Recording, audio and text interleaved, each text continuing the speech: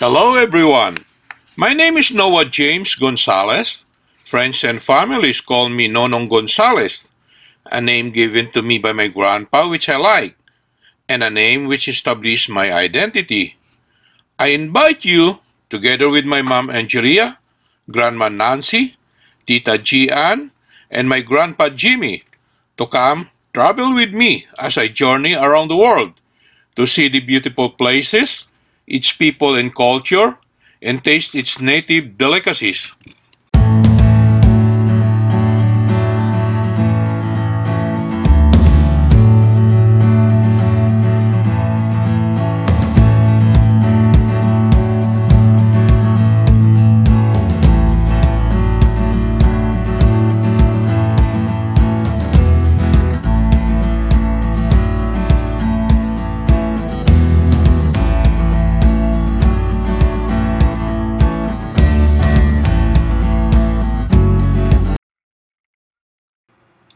Iloilo International Airport is the airport serving the province of Iloilo and the Philippines, including its capital city, Iloilo City, the regional center of the Western Visayas region.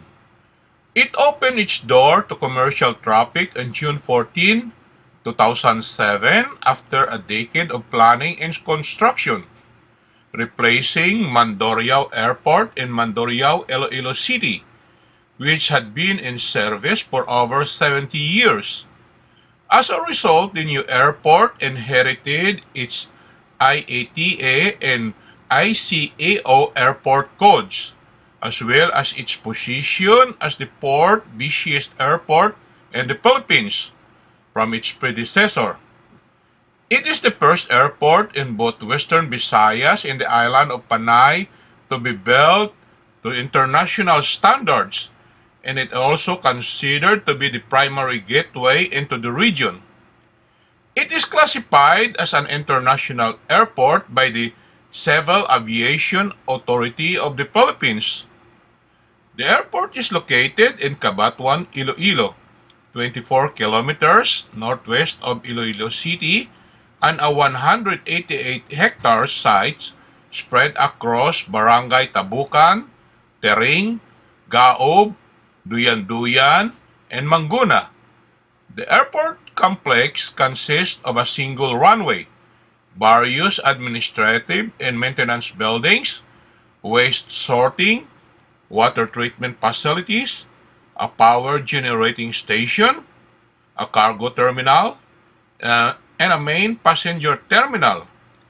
Each location and the Tomas Confesor Highway, a major highway transversing the island, makes the airport accessible from all parts of Iloilo and Panay by road, while its proximity to the currently defunct Panay Railways network could potentially link the airport to the rest of Panay by rail. Built in slightly over 30 months, Iloilo International Airport is one of the largest airports to be constructed in the Philippines. At its inauguration, President Gloria Macapagal-Arroyo remarked that airport was the most beautiful and modern in the country and called it a symbol of both political will and economic maturity.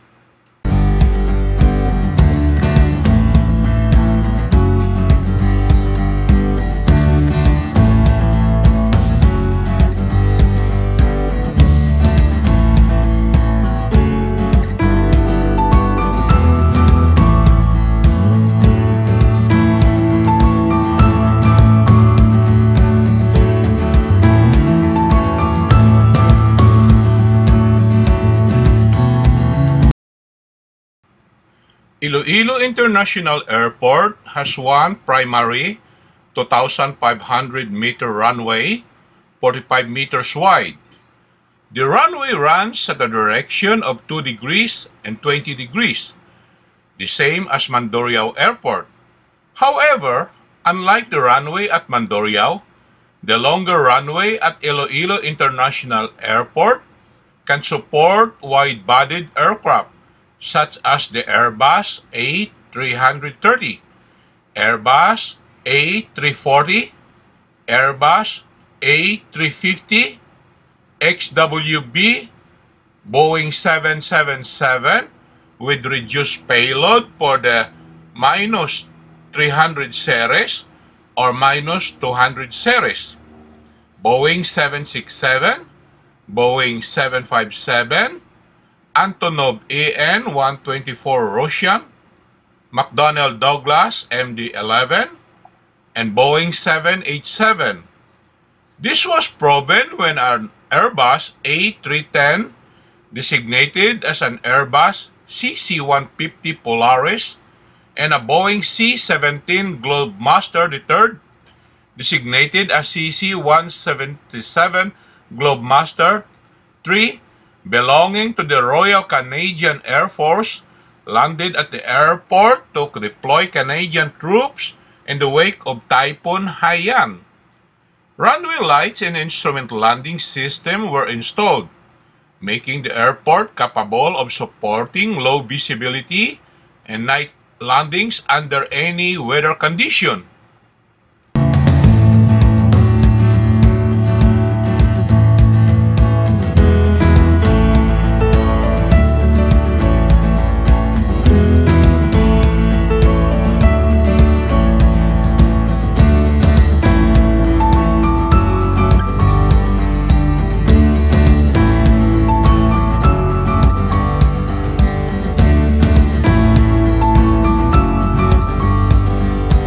The airport has a 13,700 square meter main passenger terminal designed to accommodate around 1.2 million passengers annually.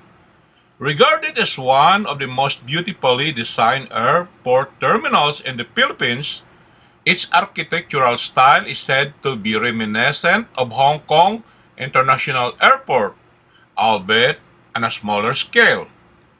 It is divided into 3 levels: arrivals and baggage claims on the first floor, check-in on the second floor, and departures on the third floor. The pre-departure area at Iloilo International Airport has a capacity of 436 passengers. 3 jet bridges protrude from the terminal above a 48,000 square meter apron, enabling Iloilo International Airport to handle up to 6 aircraft simultaneously. When fully extended, the jet bridges stretch to a length of 35 meters.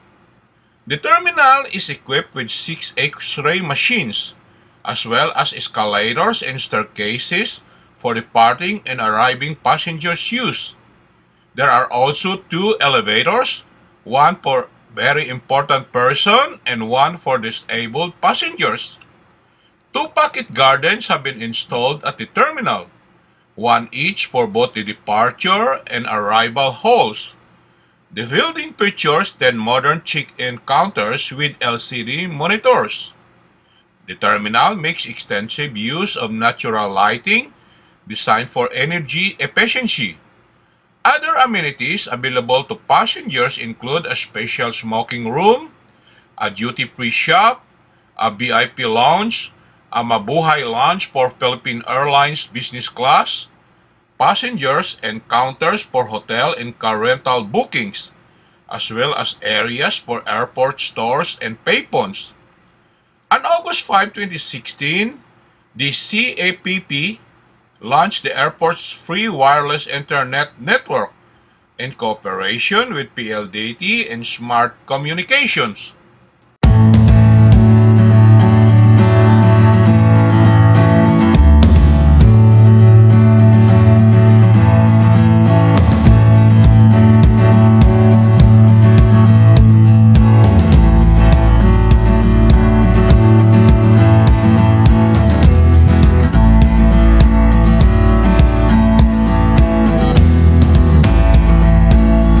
As I pause here, I hope you enjoy our ride. Don't forget to watch my next episode, and please hit the red subscribe button below, for it means so much for me. Until next time, thank you so much.